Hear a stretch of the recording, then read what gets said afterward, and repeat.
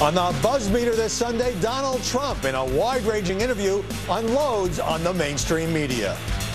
They don't want to cover me accurately. I see such dishonesty. They have a couple of sites like Politico. It's totally dishonest. They will say things that are unbelievably wrong, purposely. Talks about his Republican rivals. Marco has had tremendous problems with his credit card. What I'm saying is he has not handled his financial affairs very well. And key campaign issues as well. But the New York Times insists he's wearing out his welcome with the media. Is that true? Just 2 days to the first Democratic debate, Hillary Clinton and Bernie Sanders insist they won't attack each other. I like Hillary Clinton and I respect Hillary Clinton. I know Bernie. I respect his enthusiastic and intense advocacy of his ideas. All that respect drained the drama from the CNN face-off. And lots of breathless media chatter about the Democrat who won't be in there. Joe's in, Joe's out, Joe Biden's leaking to the press. Is this feverish speculation out of control? Plus, how virtually all the pundits were wrong about Kevin McCarthy becoming House Speaker, and some outlets are peddling trashy rumors. Here comes Kevin McCarthy. Looks like he'll be the next speaker. Kevin McCarthy is really in the prime position to lock this up. He is the heavy favorite right now. House Majority Leader Kevin McCarthy sending shockwaves through Washington. This is a huge shock. This is a bombshell that nobody saw coming. This is not anything that I ever thought I was going to report to you. Shocking. I'm Howard Kurtz, and this is Media Buzz.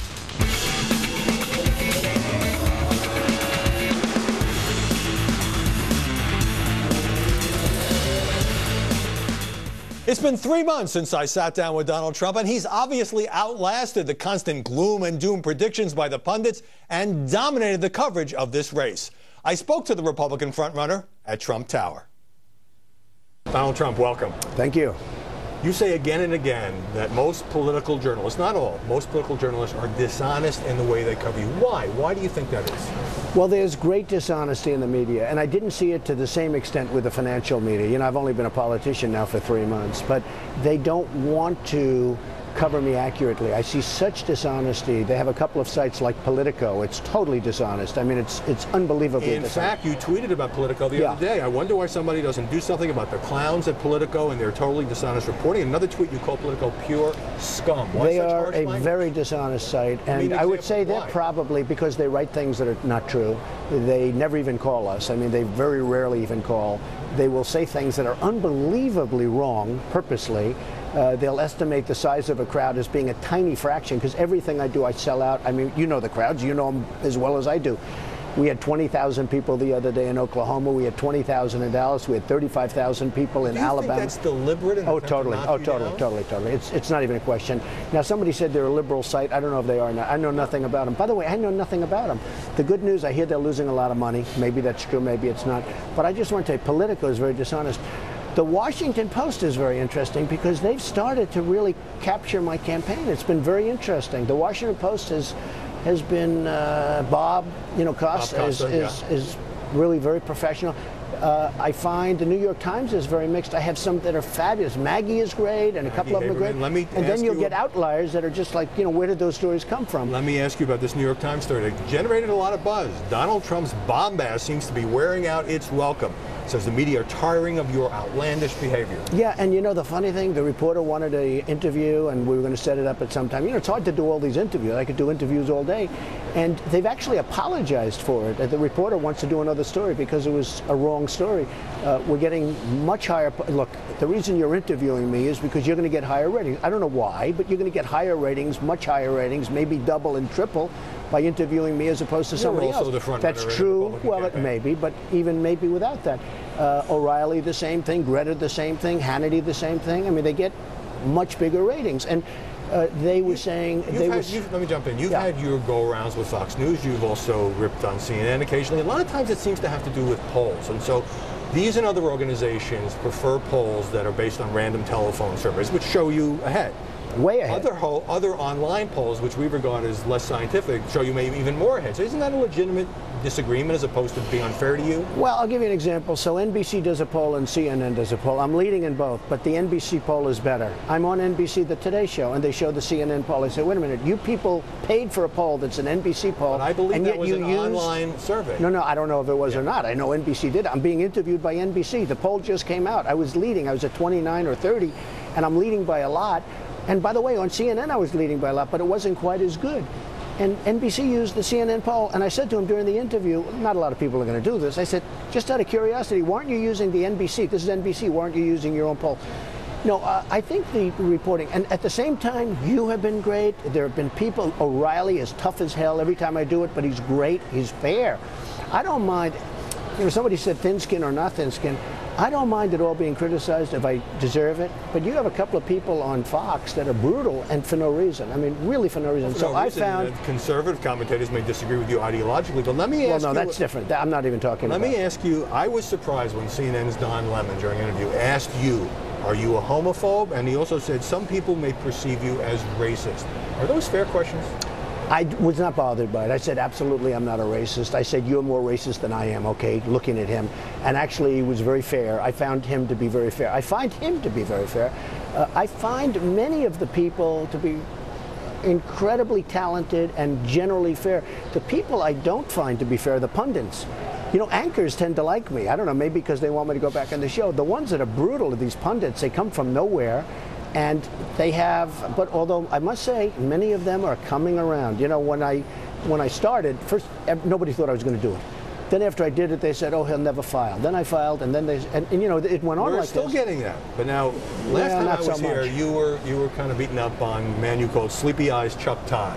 Since then, he turned a little bit more positive toward your candidacy. You've done Meet the Press several times. So, does your opinion of journalists rise if they like you? No, if they're fair. He's been very fair to me. I didn't think he was fair to me initially. Now, I was a novice. I'd never run for office before. It was 3 months. I've only been doing this for 3 months, okay? But for almost 3 months, I'm at the top, which is pretty cool when you think of it. When they compare me with a man I like, Herman Cain, when they compare me with Michelle Bachmann, who I also like, they were there for 1 week. Yeah. I've been there from the beginning. Very, very it's been a long time. It's been a long run. No, but Chuck Todd has been fair. Let's drill down on government spending. This is a long question, so bear with me. The Conservative Tax Foundation says your tax cut plan would cost $10 trillion. I know you dispute that estimate. You said you don't want to touch Social Security, Medicare, Medicaid. Together, they're $1.7 trillion. That's half the federal budget.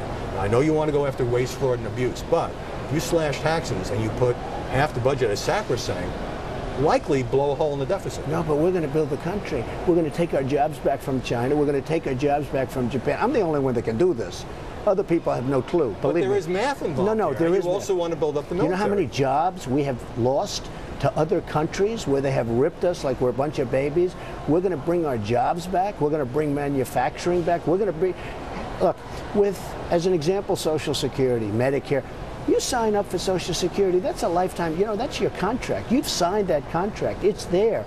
Now, if you can't do anything about it, but in my case I can, because I'm going to grow the economy to a level that nobody thought possible, and I'm going to bring all our jobs back. And that's going to be the thing that grows the economy. To some extent, you're saying, trust me that I can do these things. I don't think so. When you look at the hard numbers, as economists do, it is hard to have it all. Cut taxes, increase spending, protect spending for the big entitlement programs. Well, I think one of the reasons I'm doing well is I built a tremendous company. I started off actually with a father who was great, but he was Brooklyn, Queens. You grew up in Brooklyn or Queens, I think, right? So you understand, it's a different kind of a world. A lot of people like to say, oh, my father was this massive real estate guy. It was this beautiful little small company. I know the projects he built, but are you saying that your success in real estate automatically translates into being able to tame the federal government? I took a tiny little, beautiful little company started by my father, and I gained tremendous knowledge from my father because he was a great negotiator. And I built it into a massive company that's worldwide, and we sit here now on 5th Avenue in the best location in the world, 57th and 5th, and I've done a good job. Now, without doing that good job, and it's part of it, without doing such a great job, and you saw my financial statements, they're 10 times better than anybody ever thought, but without doing that job, you wouldn't have the same credibility to say what I'm saying. I'm saying this, I'm going to take jobs back from China and all of these countries that have ripped this country off. On this question of wealth, You've been counterpunching, as you would put it, against Marco Rubio. You say he criticized you first. One of the things that you've said about the senator is that he hasn't got much money. So is being a middle-class guy trying to raise his kids, as opposed to having your name on a building like this, a disqualification for the presidency? It's not. But he's had tremendous, credit card problems. You know that. Marco has had tremendous problems with his credit card. He is very weak on immigration, illegal immigration. I mean, as far as he's concerned, the Gang of Eight was a disaster. But he was friends with Chuck Schumer and everybody. Rich, no, I'm not saying not in your league. I'm not saying it. What I'm saying is he has not handled his financial affairs very well. You look at his credit cards, you look at his problems, and I said he was a lightweight, but you have to remember this. He started with me. He was very nice. Then about 2 weeks ago, he started hitting me. I said, what was this all about? I didn't start with him. Here's the good thing. Everybody that's hit me so far has gone way down in the polls. It's a weird thing. I hope that translates into running a country. On that point, you haven't spoken much lately about Jeb Bush. Is he no longer a threat to you in this race? No, I think he's a nice person. I went after him at the beginning because he went after me, but I went after him at the beginning. He's out there pitching. I mean, I can't tell you what's going to happen. Don't forget, when I started, I was never going to run according to the pundits, and Jeb Bush had it made, Rand Paul had it made, and if you think about it, your governor of Wisconsin, Walker, who's a very nice guy also. He's gone. And he's gone. Okay, so they were the ones that were going to win, one of those three. And it's not looking like that. A few weeks ago, you got into it with Ben Carson. He made what you called a nasty comment questioning your faith. He later apologized for that. Lately, it seems like you have almost a mutual non-aggression pact with Ben Carson. No, it's not non-aggression. I like him. He's a nice man. Right. Now, that being said, running number 2. I don't know that he's going to be the guy to negotiate with China, which I do all the time. By the way, the largest bank in the world from China is in this building right above us. They pay me a lot of rent. But I've made great deals with China. I own a big chunk of the Bank of America building in San Francisco, 1290 Avenue of the Americas. I got it all from China. I outdid them. So, yeah, it's, negotiating is a great art and a great talent, and it's something. So are you questioning Carson's ability to be president? I don't question anything. I tell you, I respect him and I like him a lot. And he made a statement about me and he withdrew it immediately. He said he misspoke. He actually said the press convinced him to make that statement or talked him into it, and we know the press, right? He said it to me. Okay. Yeah. Was that the statement originally made to you? No. When I interviewed him, he said it was a mistake to take the reporter's question as bait, and that he apologized. Honestly, that shows a great way. He was able to withdraw it. Oh, I was all set to go wild.